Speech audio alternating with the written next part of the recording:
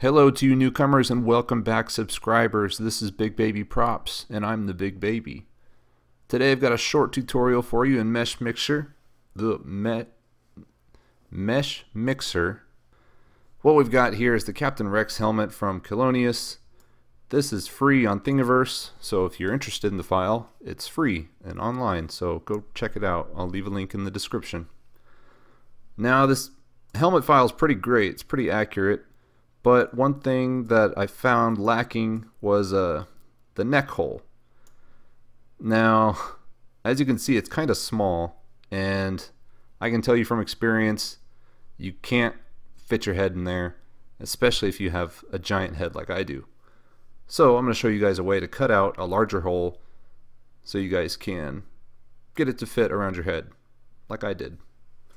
So basically what we're going to do is we're going to bring in some primitives. Primitives are basic objects, you know, very simple. Sphere, plane, dodecahedron, maybe. It's not very simple, but it's popular. Cube, cylinder, all these are called primitives. What we're going to do is we're going to bring a sphere primitive onto our model. We are going to use it to cut out a circular hole. So now I don't even know what kind of shape this is, but we're going to use a circle to cut out a nice good chunk out of it so that we can fit our heads through.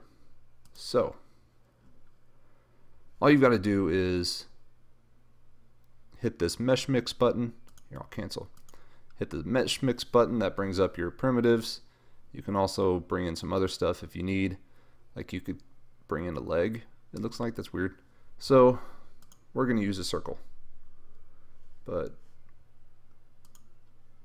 just drag it out here. Try and get it as centered as you can. You're going to kind of have to eyeball it because there's no real way to center it exactly on the object, at least that I know of. So now that you've got your ball in, we need to make it a little bit bigger. Well, I think all you have to do, oops, undo that, is hit this little triangle, and that is the scale that will make it bigger. So we can see through it on the bottom, which is going to help us guess the right size. That looks pretty good to me. So we'll accept, and now we've got two objects in our workspace. What we're going to need to do now is bring it down to the neck hole so that they are intersecting at the place that we want. So we can go to Edit, Transform, and use these transformation arrows. So we might have made it too big. Let's edit, transform. Oh, we can scale it down. I think there should be a uniform scaling. There it is.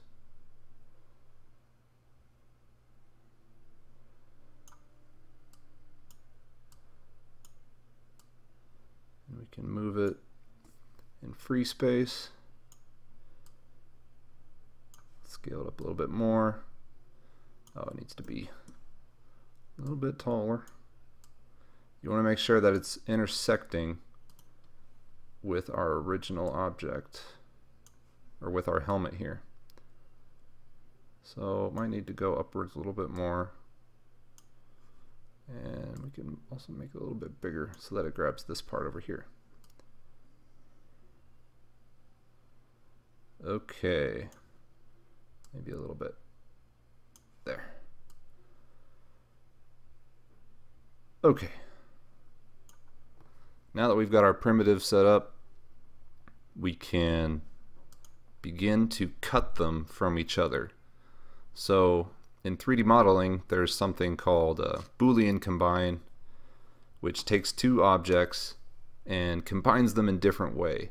So a boolean union would just fuse these two objects together, like say you welded them or glued them.